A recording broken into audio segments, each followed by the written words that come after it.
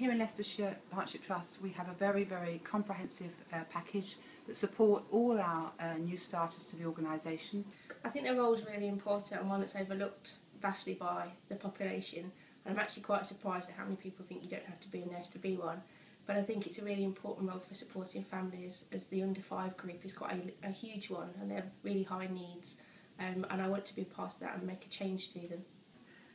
Well, all the health visitors that I've that sort of been spent time with me, they've really enjoyed the mix of theory and practice. So there's 2 days a week are clinical and 2 days a week theory at the university, and they've found that actually that mix means that there's a good balance there. They're able to apply the theory that they're learning to actual practical situations.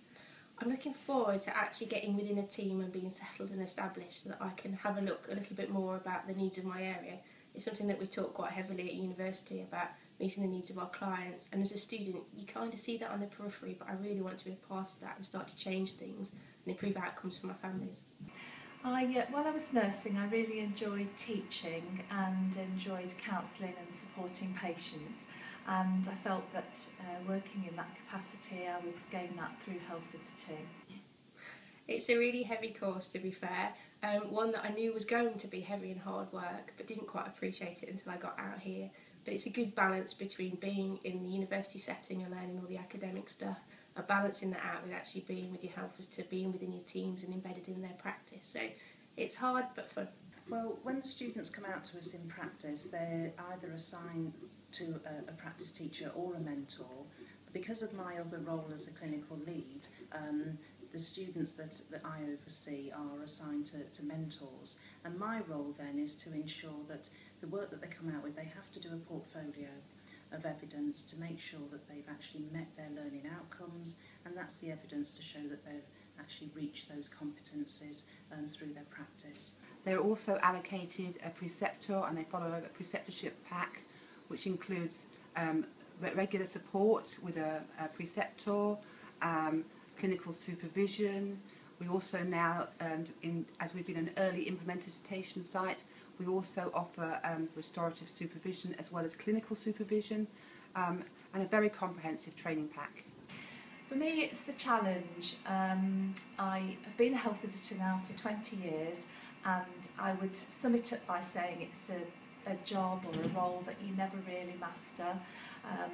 Going into patients' families' homes to make that initial assessment is never predictable. I get a practice teacher within my placement who's really good, and I shadow her regularly, and also I have the mix of the team, so I have nurses and experienced health visitors, and also I'm lucky in the fact that we've got newly qualified health visitors within my team, so I get a lot of support and a lot of understanding because people have been there quite recently, so they know how it feels. Well, Leicester is a very diverse community. We have quite a mixed population. There's a lot of health needs and varying health needs, both within the city limits but also within Leicestershire itself, within those county boundaries. So there's lots of opportunity for getting a really wide range of experience wherever you're placed within your training. In Leicestershire we are currently offering lots of training places for student health visitors. We're working with De Montfort University. We think we offer a very exciting and comprehensive training programme for our student health visitors, and are quite unique in the fact that our students gain experience in both county localities for maybe semester 1 and 2, and then go into city localities for final practice, or vice versa. And I think no 2 areas are the same, because most areas work in neighbourhood working, so there's a team of you, so you're never sort of working on your own, and so the level of support on a day-to-day basis is really good. We've also got very good robust support networks. We've got a good team of practice teachers. We've got some really enthusiastic and capable mentors that are out there to support students. When we're looking at health visitors who are coming to work with us in Leicestershire Partnership Trust, or students, obviously the quality we're looking for are they need to be professional. They're nurses or midwives foremost, so obviously as well as health visitors they need to be professional, following their code of conduct. They need to be able to communicate They need to be able to work independently, but equally as part of a team. And would you recommend it? I certainly would. It's been a really good and valuable experience so far. The Trust are really supportive both on a managerial level but also down on the ground, so you're getting good support all the time. So I think it's really worthwhile and something that we should strive to do.